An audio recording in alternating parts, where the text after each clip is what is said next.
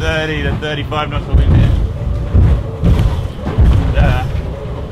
Yeah, reaching at like 110, between 110 and 120, so it's a pretty fast angle. When the sea state is behaving itself, then it's a pretty fast ride. Well, not too bad. Every now and then we get a nasty wave and a bit of a nosedive, but yeah, just trying to manage our pace really, have enough sail to go fast enough and be competitive, but also look after the boat a little bit as well. It's been a little bit of yeah, give and take with the boats behind. They've had a few faster than us, and now we've posted a couple of good skids, so happy we're sort of in the right amount of push, and yeah, hopefully the weather should keep starting to get a little bit better.